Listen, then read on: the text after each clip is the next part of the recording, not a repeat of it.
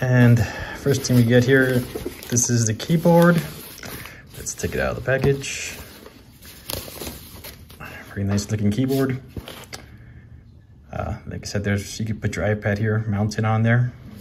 And in the back, it does require 2 AAA batteries, which I've already previously installed. So 2 AAA batteries here. There's your on and off button. There's the keyboard. Let's put that to the side. And here we go. Here's your mouse. Small mouse, good for carrying it if you travel for work. You open it up and you can store your USB here for the Bluetooth, and then it has 1 AA battery, which I pre-installed. This product did not come with any batteries, so I installed it so you could test it out. And of course the USB Bluetooth connectors. All right, let's check this out. All right, here we go. Here's the keyboard and here's the mouse, ready to get connected.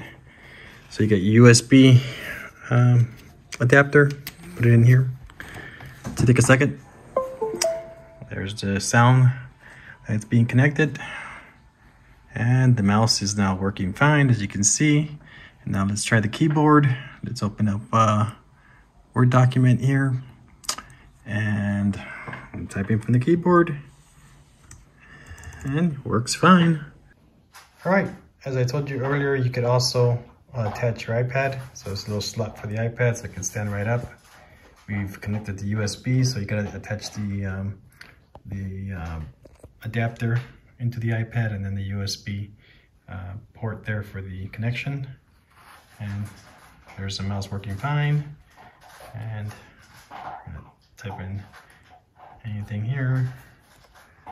And anyway, pretty cool.